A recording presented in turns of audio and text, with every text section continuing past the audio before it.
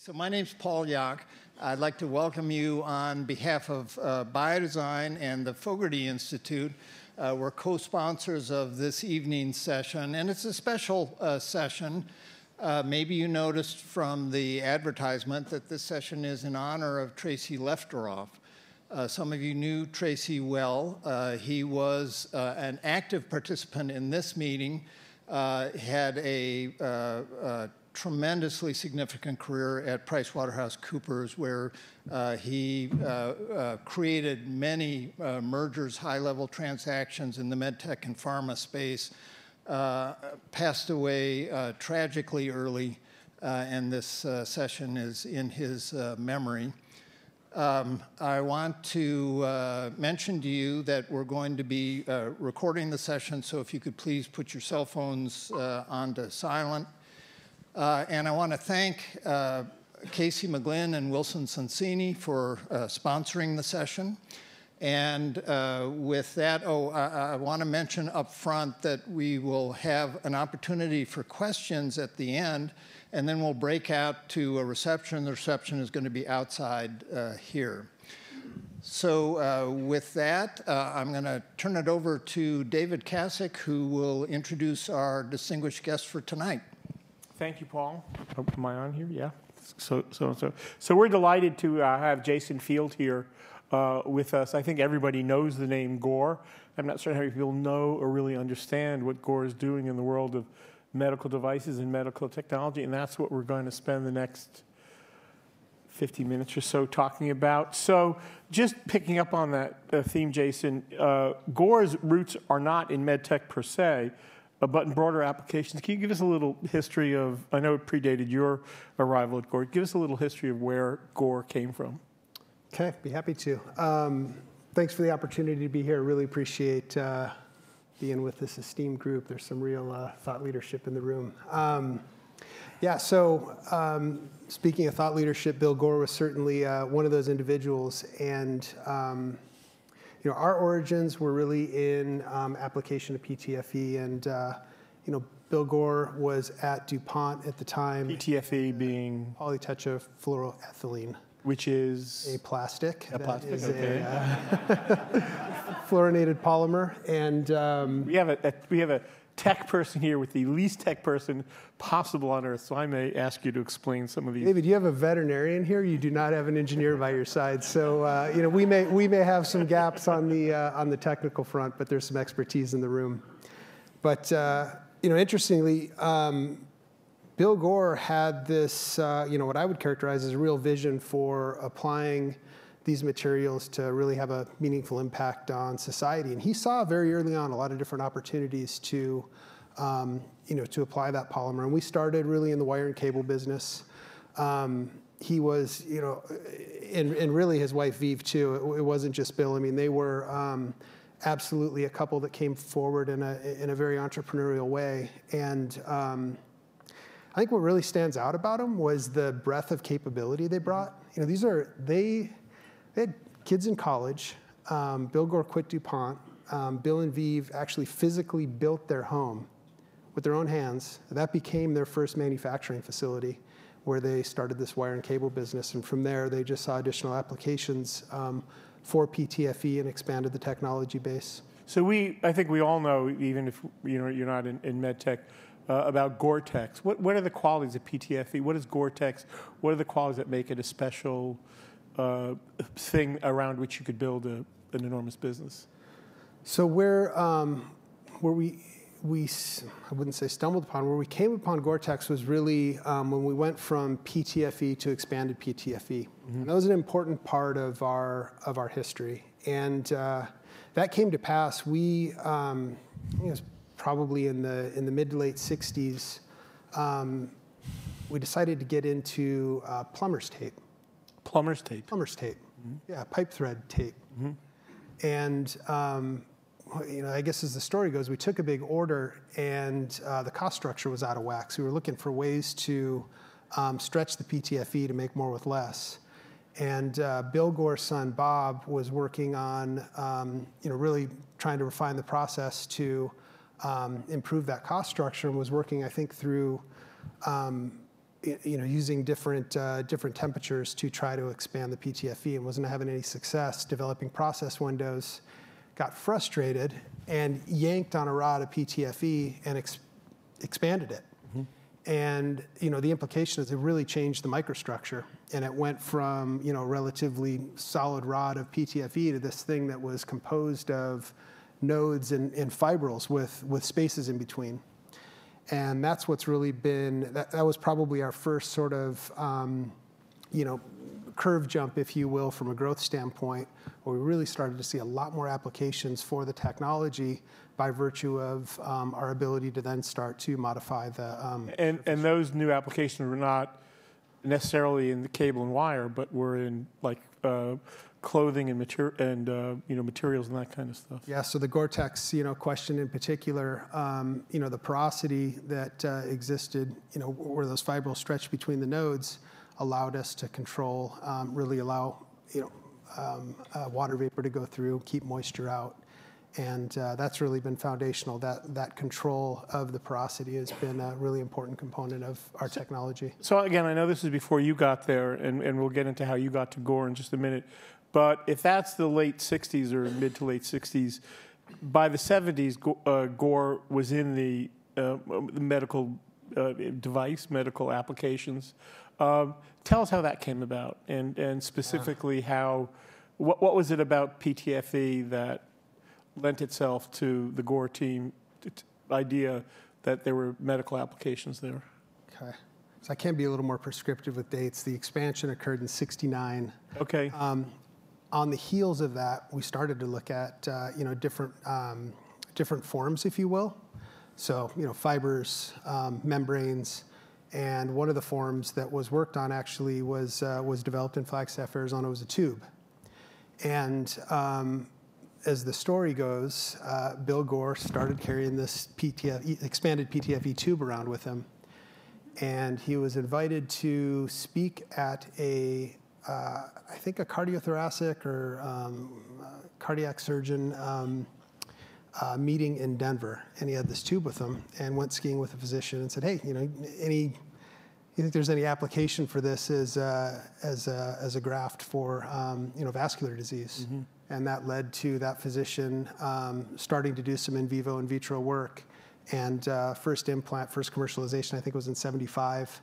And that was really the origins of our medical device business. So what were those they were vascular grafts, but anywhere where there was a vasculature, or were they specifically around certain kinds of grafts? First one was, I believe, hepatic portal vein. Mm-hmm. I think that was the very first implant.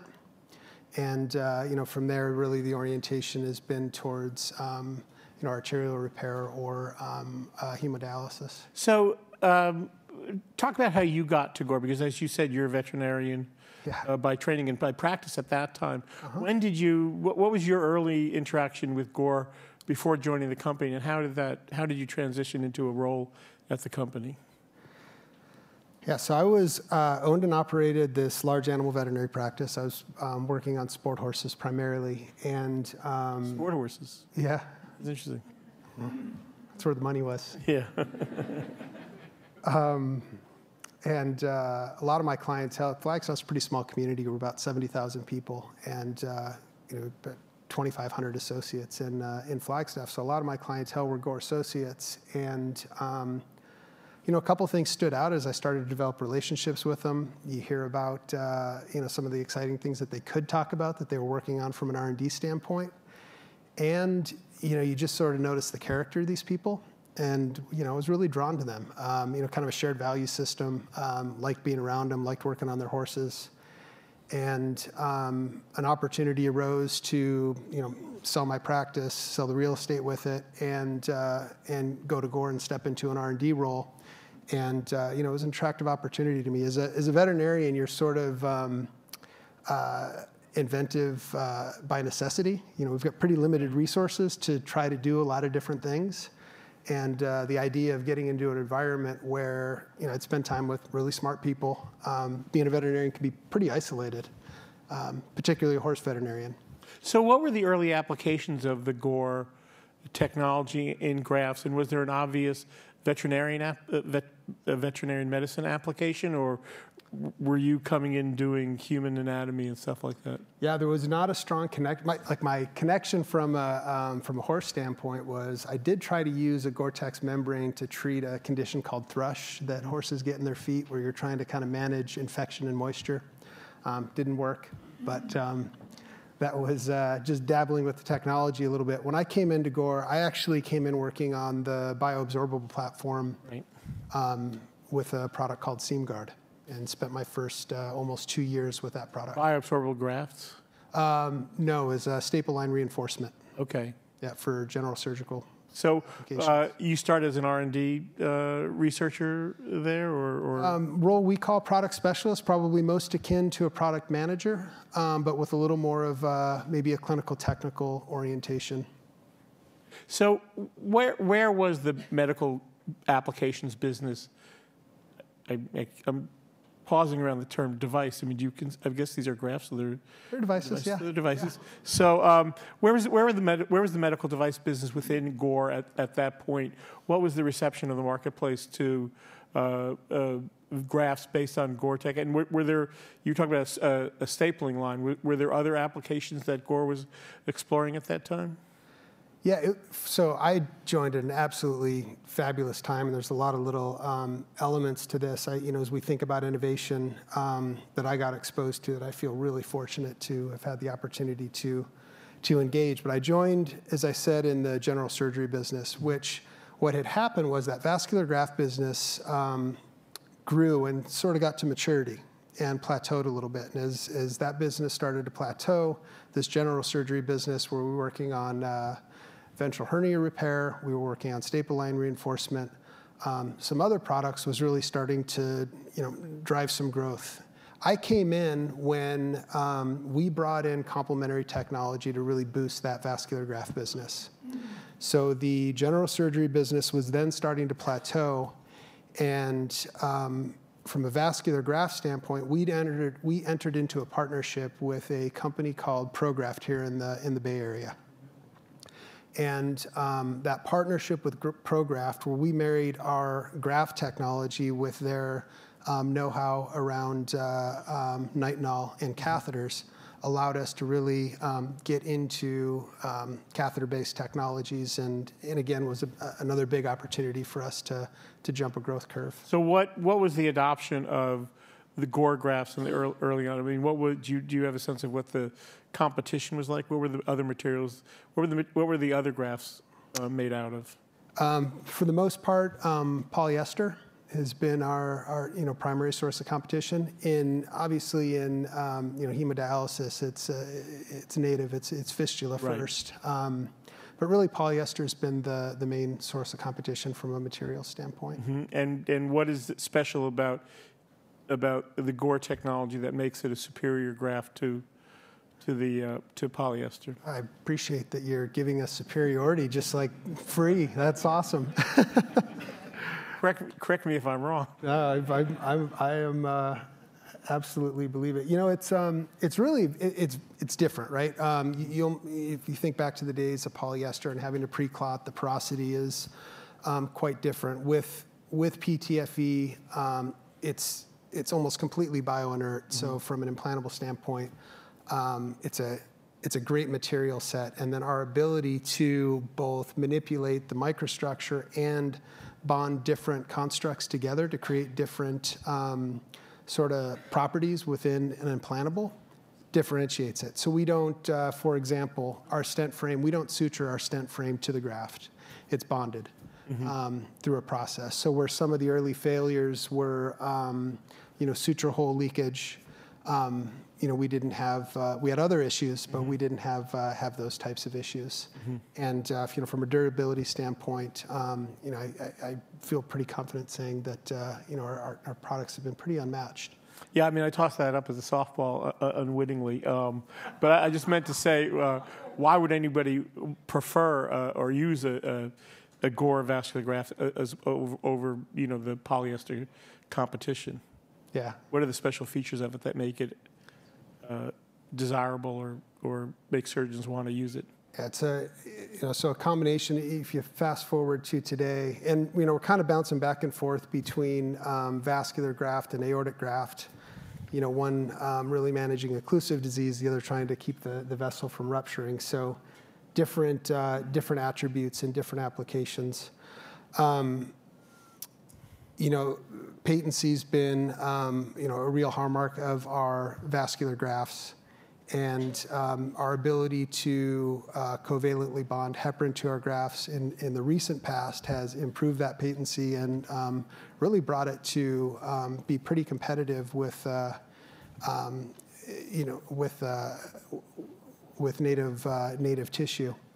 So just the product performance is a big piece of it.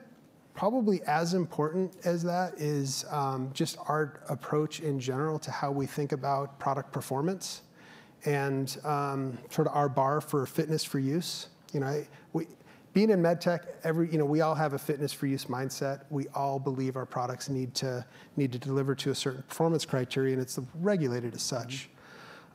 Maybe some of the uniqueness of Gore and some of what we've learned over the years is commitment to the technology and the application has allowed us to always really stay on top of iterating our devices to continuously improve its performance.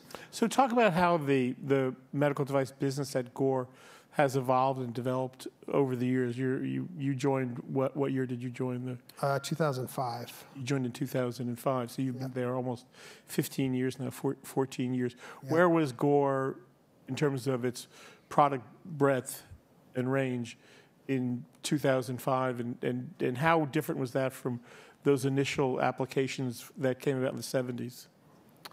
And then we'll ask how it's evolved since 2005. Okay. So in 2005, we were just really getting rolling. We were in that sort of H2 phase, scaling up our interventional businesses, both aortic and peripheral. So we had products. You were primarily a cardiovascular business at that point. We were primarily a vascular graft business at that time, and we had this general surgery business as well. And we were really moving into being a little broader than that.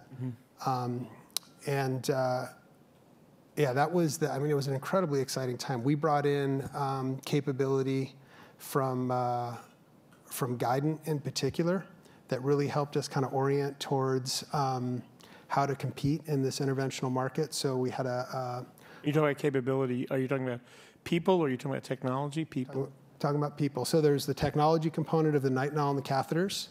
Nitinol, again, coming from ProGraft and catheters to some degree. Ultimately, the acquisition of Adam Spence was the strong catheter piece for us. When did that happen, and what was that technology exactly? That was 2004, where we actually acquired Adam Spence. Braided tubing catheters that really enabled interventional products. But the people stuff was as important as the technology. We had a woman come in who had a real understanding of market and sales and engagement, what it was going to take to really go from a very small sort of mom and pop sort of operation to an enterprise that can compete with some of the biggest industry players. So it's interesting you say it, because from the description you're offering, it seems that this was a very science, materials-based mentality, and suddenly you had to think about how do we develop products for the market. What was that transition like? And particularly for you, did you have a sense of, if we have an interventional cardiology, interventional vascular business, I should say, and we need to be bigger and we want to be bigger, how did Gore wrap its mind around that effort? I mean, you brought people in, but what was that process like? Did you have people suddenly thinking differently about what the business was? It's easy to look back and sort of paint a rosy picture of what happened. It happened. It was fast and furious, and it was all hands on deck. And we are still very much to this day a very technically oriented, humble R&D driven enterprise organization. But what's happened is that sort of that humility, that engagement, has really had a positive impact on our commercial operations. It's allowed us to develop really deep relationships with the physician community, which has influenced both how we go to market, but then also how we develop into markets.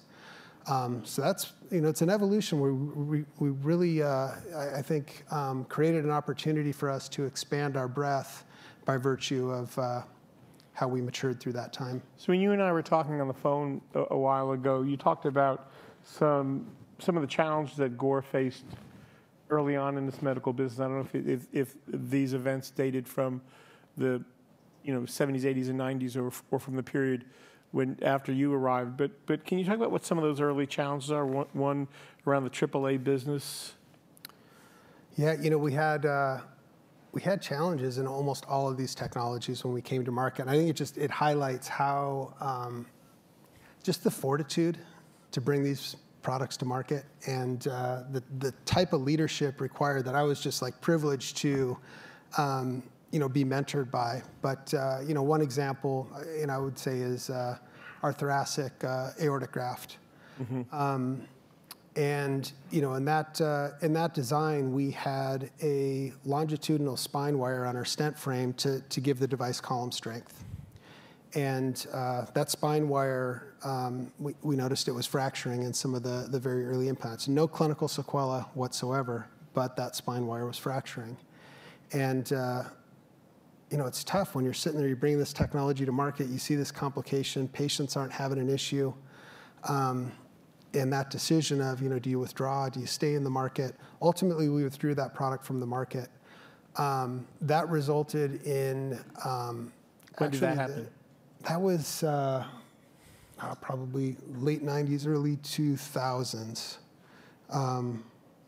So it was coming back onto the market when I joined Gore.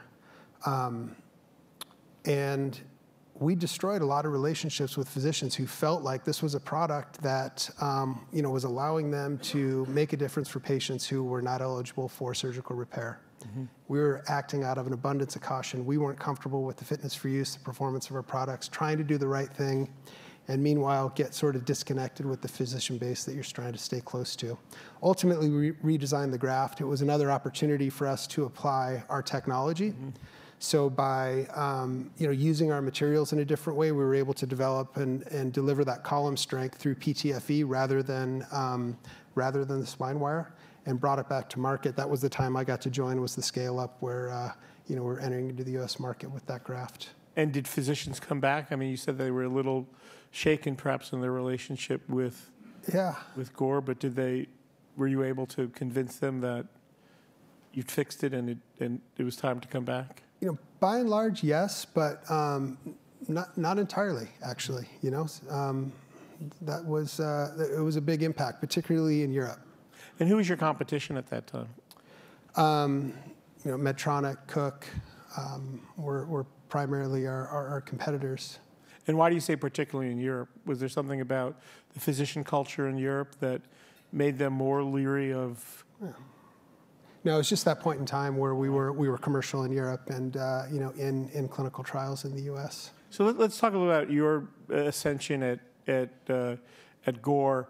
You came in around 2005, mm-hmm. and you started the R&D. How did you progress through the corporation? Without a lot of intention. It was largely what I would characterize as chasing opportunities, I guess. I did and still have a really strong affinity for the technical side of things, but I have gravitated away from it over time, largely by virtue of just seeing opportunity to make an impact. So R&D to, when I say R&D, it's that product management type thing. Moving into more of a general management business type capacity, which, I had some of that in my veterinary practice, and I started to miss it. And I liked the people leadership components and was really drawn to it. From there, marketing, then sales. And when did you become CEO? Almost 1 year ago to the date. Wow. Yeah. Okay. That's great. Congratulations on that. So what were some of the challenges? What were some of the opportunities? I mean, as you thought about it, is Gore still a very much an R&D technology-driven company? I mean, there are other challenges that companies face in terms of expanding their business. When you think about where Gore is today? Is it really about product line expansion, extension? Is it about developing new materials? How do you think about what Gore does really well? I think it's yes to all of that. So what we do really well is, I think, two things. One, our sort of commitment to each other, our commitment to our customers, how we think about going to market, and how we think about solving real problems that make an impact in society, I think is something that really drives us. We are still very much a technology company, so connecting our technology to those opportunities to make an impact, that's the motor that drives Gore. And at the same time, we are at this place that many companies get to where we've got a lot of, and us in particular, we're incredibly diversified. We've got all these niche products where we've solved unique problems, and we've got to find a way to scale. And when companies like us start trying to scale, you start running the risk of really stifling that creative spirit, that innovative spirit. And that's a lot of what we're wrestling with right now is, we're having an immune reaction, to a large degree as an enterprise to trying to drive some of the process discipline that's required to automate, if you will. So I was going to save this question for later, but let me ask it now since you've taken us in this direction. And I wonder why scale is important to you in the context of a medical device industry that has seen tremendous consolidation over the course of the last 5 years. Particularly in the cardiovascular side of things, and even, frankly, in general surgery. We've gone from a very, very, diverse competitive landscape to one where really, you could count on one hand the companies with significant market share in the space. How does a company what does scale mean to a company like Gore, and how does Gore compete in that kind of environment? Yeah, so it's a complicated question for us because at the end we are not just a medical device company. At the end of the day, we are a technology-driven company that has we're looking for opportunities to make an impact through our material capabilities, and it just so happens that healthcare has been one of those applications that's been really meaningful to us. We have made a conscious decision. There's no way we're going to scale and compete with Medtronic. It's just not what we do. It's not what we're good at. It's not in our core. We will continue to look for opportunities to develop products that really make a meaningful impact, that we can stand behind. We understand the application, and it ties to our competencies. That's what we do. When I talk about scale and some of our challenges, it really speaks to, we've got our fabrics division, our medical products division. We've got many different industries we operate in within our performance solutions division.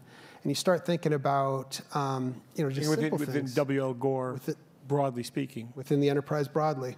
You start thinking about simple things like IT applications or marketing capability. That stuff is really expensive. Mm-hmm. And if you start replicating that capability 20, 30, 40 times for each individual business, the cost structure gets out of control. So we've got to find ways to create some synergies across those businesses and really enable this sort of distributed decision-making that has been key to our innovative spirit. Back office aside, where are the synergies with businesses that are much more industrial or consumer oriented in their focus? I mean, do you basically operate as a medical device silo, or are there resources within Gore that you can draw on? We have largely, up until recently, operated as a medical device silo to a large degree. The exception and the common thread, or the red thread that cuts through everything, is our technology base. So we have a core technology unit that really feeds all of the divisions, and that's the piece that's always been the connector, if you will, across the divisions. We're now, though, starting to look at, if you think of our ERP system and our financial reporting, you can't spend $100 million, 10 times on an ERP system. You've got to find ways to do these programs that cut across the enterprise.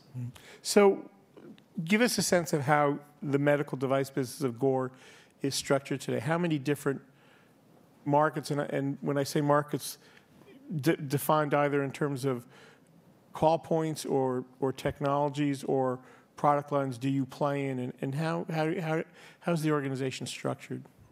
It's pretty straightforward. We're a pretty focused group. We've got this general medical products business that's pretty mature.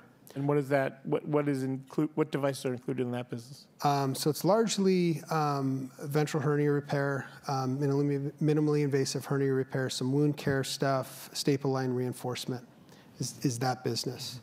Our vascular business has been really our growth engine, consists of our peripheral interventional products and our aortic products.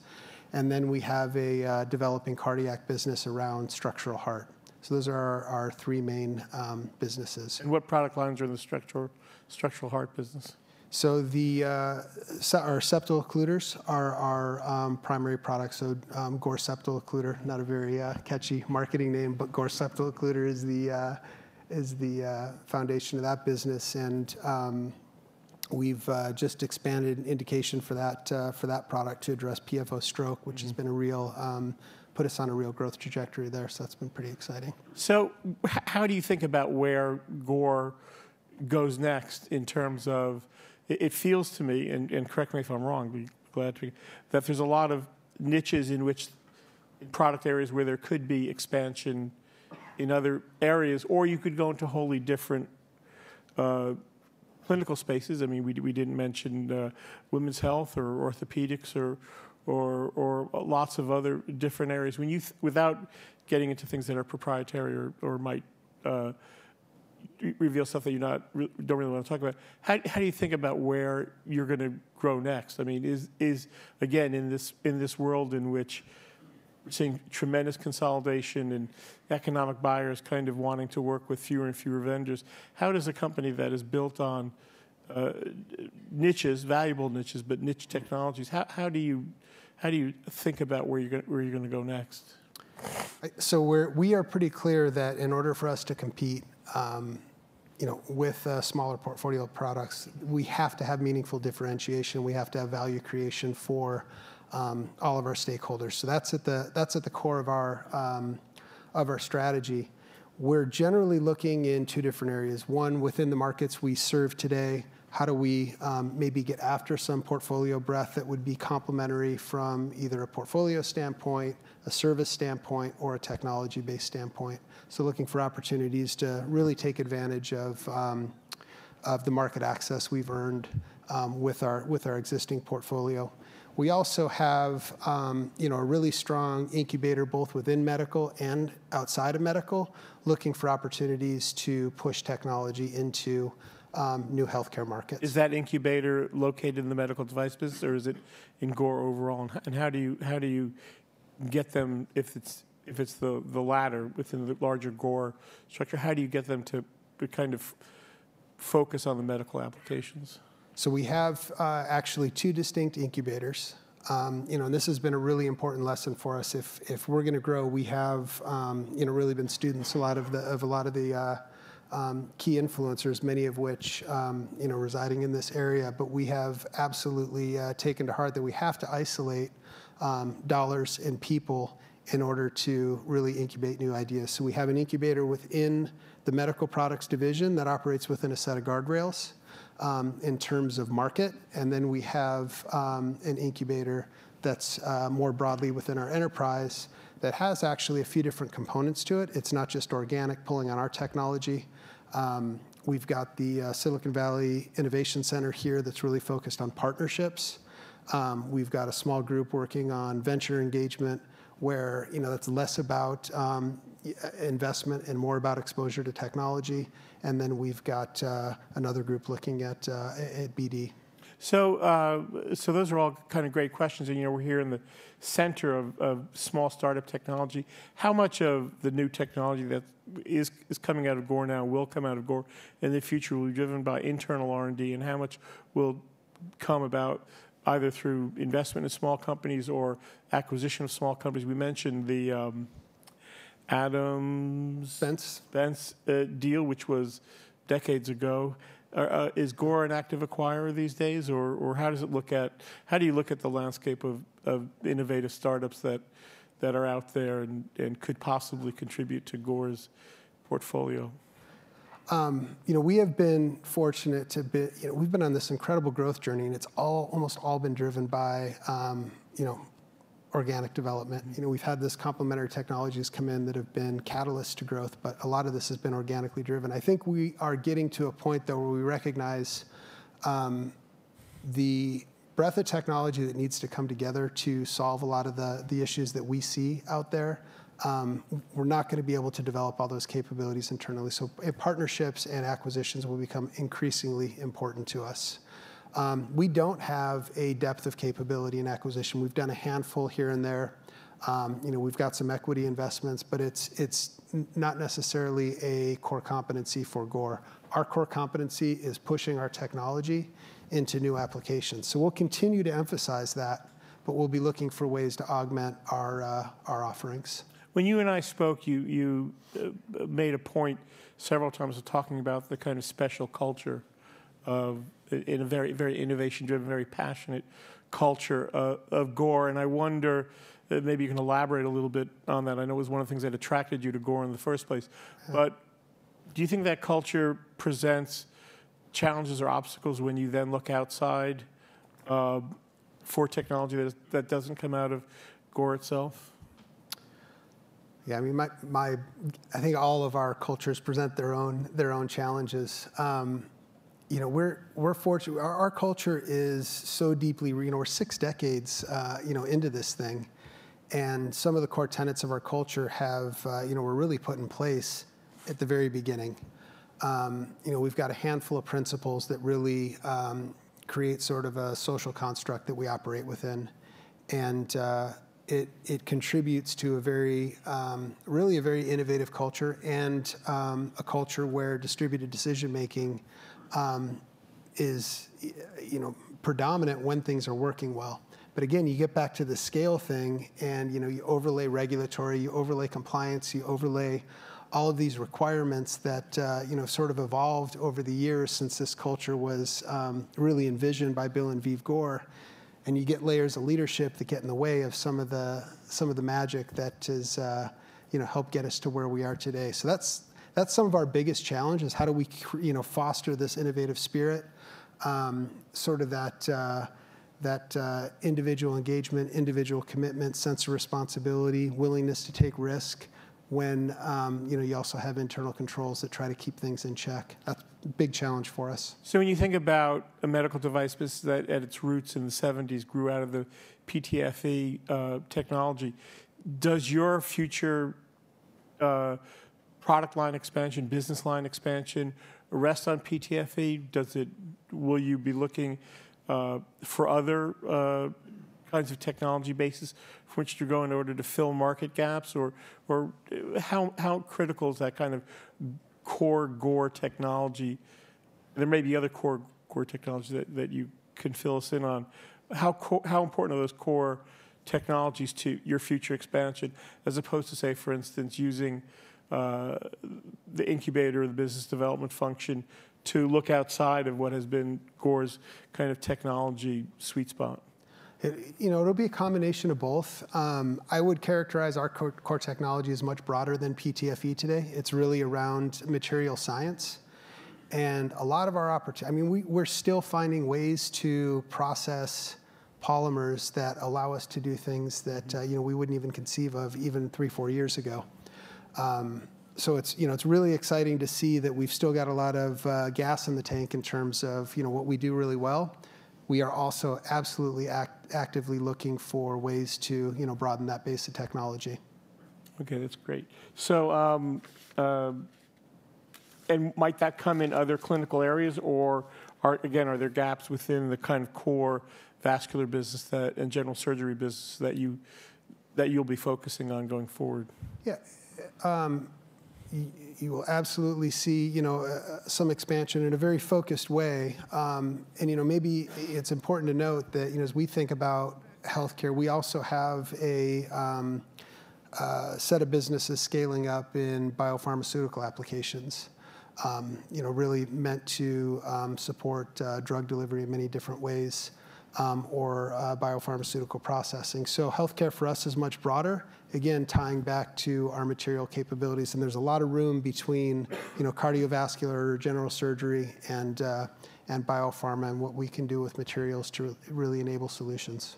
So that's interesting. I mean, are these drug delivery technologies, or because I would think that, again, if you're talking about new opportunities and challenges, particularly for a company that has been more focused on specific materials niches, that a segue into biopharma must be enormously challenging, just because biopharma is such a different industry and development timeframes and just kind of technical challenges than medical devices. How would you think about a biopharma business? And again, if we talk about scale, biopharma's on a just completely different scale than. Yeah, quite frankly, it's totally isolated from our medical business at this point in time. Is it located in Flagstaff? It's not. It's located in Newark, Delaware. We do leverage some of our capability that we have in Arizona that's really grown up in the med tech space. But even with that, to your point, there are some distinct differences, and we'll incubate that business in different ways. Is it a drug delivery application specifically, or are you looking for novel therapeutic compounds? So there's a variety of products. I mean, it's everything from, and some of them aren't quite to market yet, but everything from stoppers for syringes, for glass syringes that for drug delivery and that type of application, to storage, to filtration for biopharmaceutical processing. So there's a pretty broad portfolio. Again, the red thread that cuts through all of them is our ability to manipulate polymers to create unique solutions for those applications. Great. We're gonna open this up to questions in just a minute, but I wonder if then you seem to be talking about Gore as being at a kind of inflection point. It's growing nicely. There's tremendous opportunities going forward. Again, without getting proprietary in terms of specific technologies, how are you thinking about the future of Gore and where it's going? Again, within the context of a medical device industry that seems to be prizing scale on a significant level, or at least consolidation on a significant scale. Yeah, it's it's hard to answer, 'cause a lot of this stuff isn't quite or fully disclosed at this point in time. But we see a lot of opportunity. And I want to be respectful of that. You don't say stuff that you don't want to say. But generally speaking, when you think about going forward. Yeah, I mean, I appreciate the continued push. I mean, our interest is we really see ourselves as having a unique ability to play in the cardiovascular space in particular. And there are some other opportunities, again, that will probably require more partnership, where we marry up our technology with other capabilities to expand this space of business. We say partnerships within other Gore capabilities, or with outside entities? Yeah, outside. Well, great. I think it's a fascinating picture of a company that, again, I at least was not as familiar with. We're going to open the floor up for questions right now, and I think there's a micro, and if there's not, just shout your question. But while we're waiting for one, let me just go back to one. I wonder if you can elaborate on the incubator structure, because we tend to think about incubators as outside of the context of large established companies, but there have been a couple that have done very well. Edwards has an incubator. Just again, go back over what those incubator functions are like at Gore. Yeah, it's it's still early days for us. To a large degree, we're following sort of the the lean startup methodology. It's working really well, I think, for actually the non-healthcare applications where R&D cycle times are faster and there's less regulation. And we're also having some success on the healthcare side, but it's just the principles that are talked about here in the Valley quite a lot, of isolating the resources, committing the resources, not letting them compete with the commercial businesses, making sure that we're bringing together different disciplines, connecting sales with our technical community, getting them out of the building, and really force the work in the business model canvas. And it's actually been pretty productive. We're developing some good process discipline, but we've got a long way to go.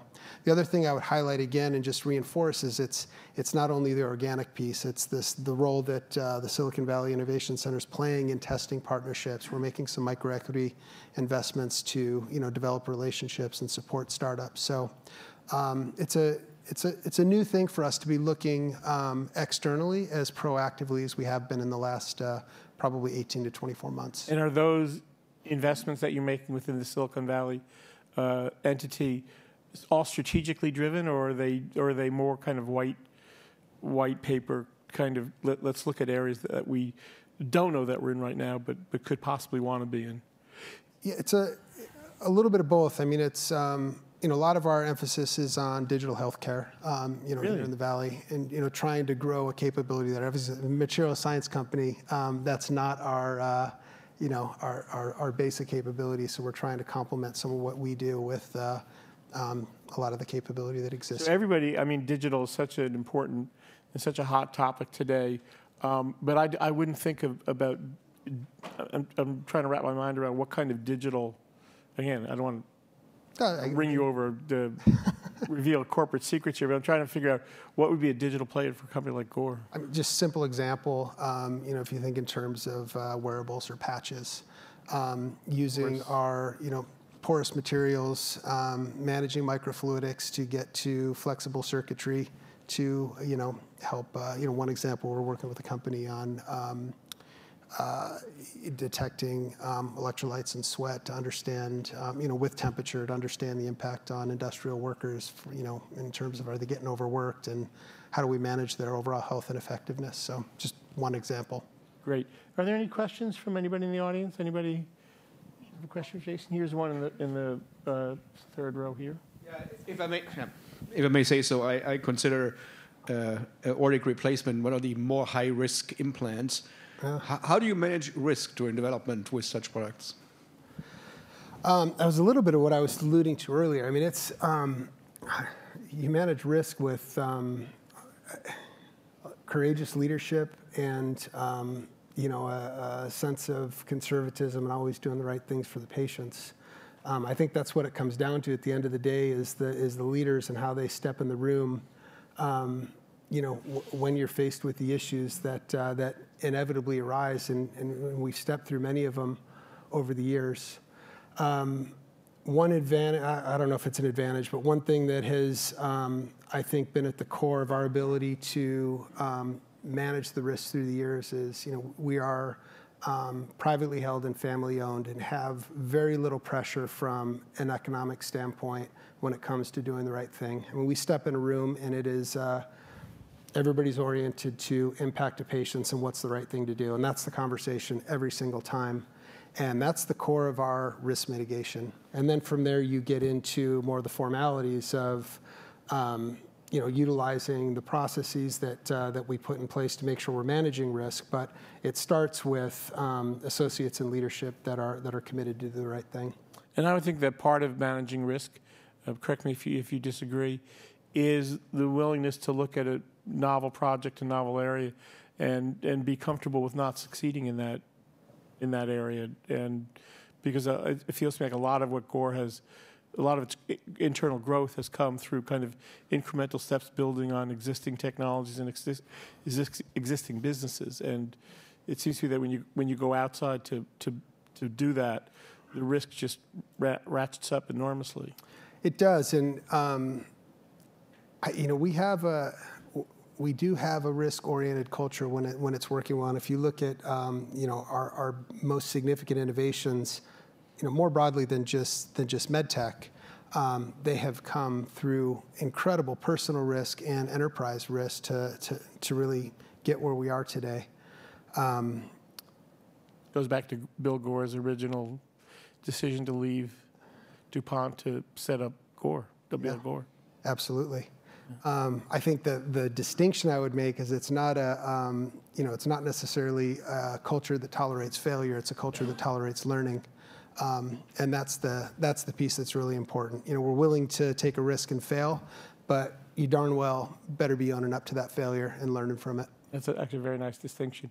Any other questions from folks in the audience? There's one there and there, but you've got the microphone, so why don't you go first? Yeah. So at what stage do you typically engage with small companies or startups? And is that often Gore approaching other companies or vice versa? Could you give us a flavor of how that works? Are you receptive to, pitches from small companies? Absolutely. Line up here. Our, just by virtue of our size, we're not a Boston Scientific, we're not a J&J Medtronic. We have a really strong bias to early tech. We generally can't afford, or at least haven't made, the $400, $500, $700 million investments or into the $1 billion investments. It's just not sort of within our, the bounds of our growth strategy at this point in time. So we like to invest early. We like to invest in technology, and we like to invest in technology that's complementary to, the competencies that we have in our enterprise. And we're absolutely open to solicitation, and we engaged, as I said, through venture relationships, and then also through the Innovation Center. The other thing I would say is we have a lab, and we're working to open this lab to startups to try to invite and engage early startups who don't quite have the capital to keep things going to participate in our environment, perhaps get a little bit of mentorship and utilize some of our equipment, in exchange for teaching each other and building relationships. And you're looking at for potential partnerships or investments with companies that have a strategic fit, but how much of that is around materials and how much of that is simply around kind of new market opportunities? It's both. Yep. Over here. Certainly seems to be advantages to being a privately held company and avoiding the public scrutiny. Do you think, though, that being a private company will prove to be a challenge with your acquisition strategy? It could if I think if we were to be really competing later stage, with mature products, trying to really augment our portfolio, we might have some challenges competing, but maybe not. We haven't tested that, and I think our experience to date would suggest that a lot of targets are actually pretty attracted to Gore as a company, and I think a lot of that has to do with our privately held nature and just how we operate. Mm-hmm. Let me just fill in one piece on the previous question. You mentioned not only the incubators, but that you have a business development person. What's the best path into Gore? If I have something I think is really interesting and might fit in the Gore's portfolio, where might I go in the company to test the interest on your part? Our Silicon Valley Innovation Center is a great port of entry. We're here in Santa Clara, and that's a conduit into not only med tech but all of our industries. Excellent. Here's another question right here, or two other questions. We'll go there and there. Just briefly, when you look at licensing our technology and selling materials to other medtech companies, how does that compare to your own portfolio? Can we just repeat that question? Because why don't you grab the microphone because it's being taped? Thank you. So, as a materials company, I would guess there are plenty of opportunities to license technology to other enabling, or as an enabling technology to other companies.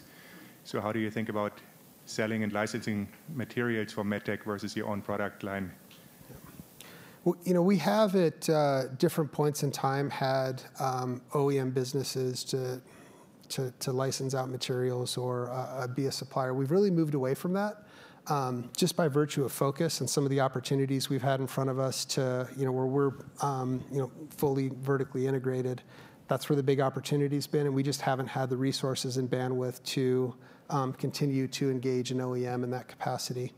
So we'd entertain it in the future, and there could be business models and partnerships that might be more attractive than they have been in the past. But in terms of the OEMs we've operated in, we've kind of moved away from most of them. We've got a couple that are ongoing, but not too many. I think you have one more question over here. We hear a lot in the Valley that people don't invest in tech but teams, and I think it's well known that Gore seems to have disrupted the hierarchy of teams. So what is it about the way you guys structure your teams that draws talent such as yourself and lends itself to innovation and the synergy that seems to come out of the company? So a big part of it is what you tend not to experience in Gore is really heavy-handed leadership. There's an awful lot of autonomy, awful lot of freedom. You get enough rope to hang yourself very early in your career, and you've got to manage that. And to be successful in Gore, you've also you got to have a little bit of self-awareness so you don't overstep and take too big of a risk and kind of sink the ship, if you will. But I think what's really attractive to people is that opportunity to really express their creative energy and make an impact both within the enterprise and then also more broadly in society. I mean, this orientation we have to connecting materials to societal impact, it's a big draw for people. It's much bigger than the dollars. It's about walking outside and seeing our products. And like you can hardly go through a day without engaging a Gore product. It's incredibly powerful to be part of this enterprise and see the impact we have through our different industries that we operate in. That's a big part of the draw for me.